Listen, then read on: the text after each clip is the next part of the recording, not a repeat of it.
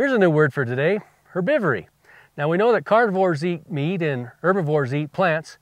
Herbivory is a nickel-plated word for what herbivores do, and that is to eat plants.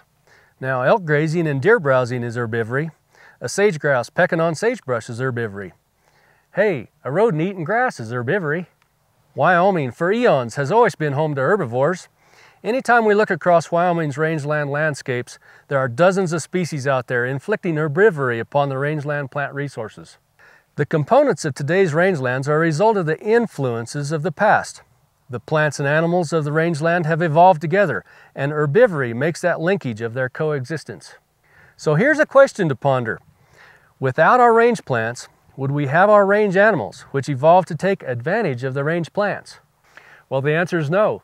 And without the herbivory of range animals, we wouldn't have the range plants we have, which are a result of that codependent relationship. From the University of Wyoming Cooperative Extension Service, I'm Eric Peterson.